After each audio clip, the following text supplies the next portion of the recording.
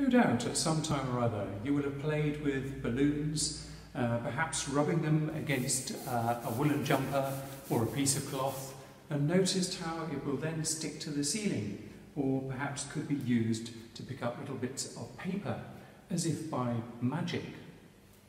Indeed, the ancient Greeks 2,000 years ago had observed a similar phenomenon when they took a piece of amber and rubbed it against a piece of cloth, and it would pick up little bits of dust or fragments of dried parchment.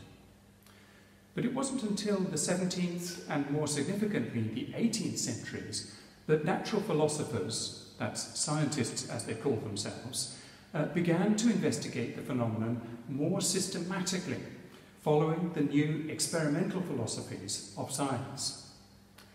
All sorts of ingenious devices were created, including great big balls of sulphur and glass spheres that were turned by handles to rub against leather cushions, generating sparks which would appear in the gap between electrical conductors. By the mid-18th century, the spheres were then replaced by big glass plates, a little bit like this one here, which again would turn and rub against leather cushions, generating those sparks. Not dissimilar in design to this 19th century successor. This machine was named after its inventor, James Wimshurst, a physicist and amateur inventor who in the late 1800s wanted to create a reliable source of high voltage electricity. Indeed, this machine is capable of generating anything up to 60 or 70,000 volts, accompanied by some impressively large sparks. You can imagine, perhaps, in the 18th century, the awe and wonder inspired by such extraordinary phenomena, and the speculation that accompanied it. Perhaps it was some kind of celestial fire, or perhaps because of the wild appearance and the loud crack sound, the immediate comparison was made with that awesomely destructive force of nature, lightning.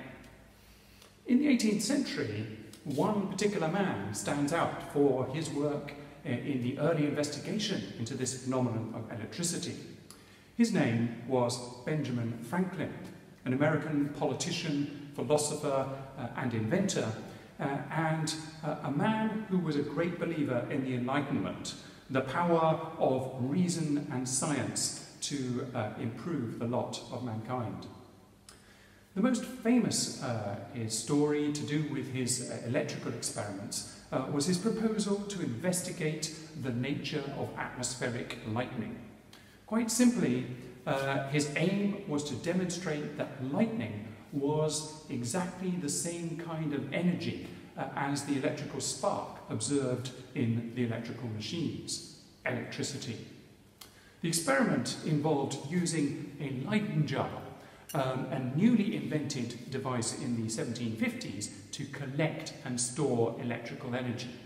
It's quite simple. It's a glass jar with a metal layer on the inside and on the outside, a wooden lid with a brass conductor and a chain that makes contact with the inner layer.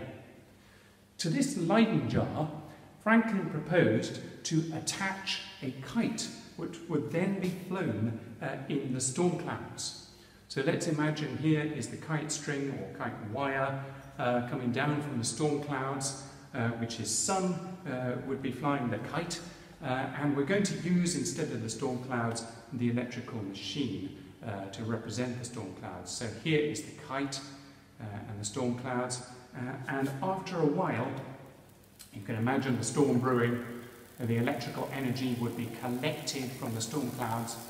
After a while, Franklin would approach the Leyden jar cautiously with his discharge tongs to see what was stored inside, and would observe that spark, the release of energy collected from the storm clouds that was precisely the same spark as from the electrical machines, and therefore the same kind of energy, electricity. It was this realization that lightning was indeed a form of electricity that led Franklin to invent what was to be one of the most life-saving devices of the 18th century, for which he became famous within philosophical circles and beyond: the lightning conductor.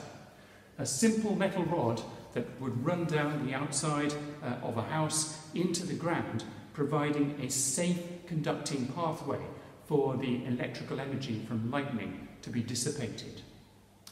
Although there was very little other practical progress in electricity during the 18th century, it continued to fascinate and entertain public audiences. We can see in the museum's collection some wonderful examples of devices that were used in these public demonstrations, celebrating Franklin's invention, such as this firehouse, which was had a liquid inside it which would be ignited by a spark, and flames would come outside dramatically.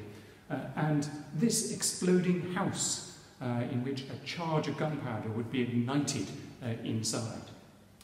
It wasn't until the invention of the earliest form of battery, the voltaic pile, named after the Italian physicist Alessandro Volta, that the study of electricity, combined with the rapidly evolving field of chemistry towards the end of the century, led to a revolution in the study of a new field, electrochemistry, the study of the effect of electricity on chemical compounds and biological systems.